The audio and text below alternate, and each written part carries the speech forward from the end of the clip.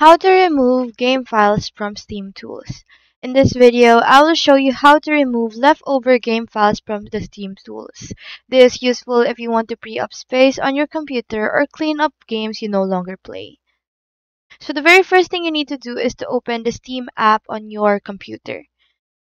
But if you don't have a Steam yet, all you have to do is to go to store.steampower.com and download it and log into your account. Now, in order for you to remove the game files from your Steam tools, all you have to do is to navigate your way to the File Explorer. So all you have to do is to search for it, File Explorer, right here. And then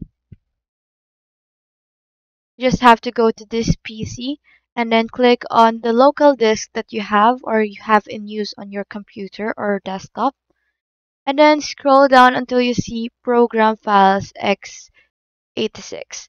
Just have to click on that. And then scroll down until you see Steam on your folder, which is right here. Just have to click on that. And inside the Steam folder, you will be able to see the config folder right here.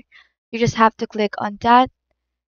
And within the said folder, you'll be able to see a folder named STUI.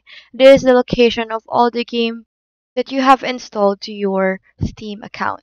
So go ahead and click on that.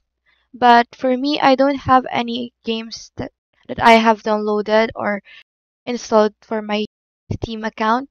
But this folder will show you all the games that you have downloaded or installed on your Steam. So all you have to do in order for you to remove the game files from Steam Tools is to select each and every game that you have right here and then delete it on your file.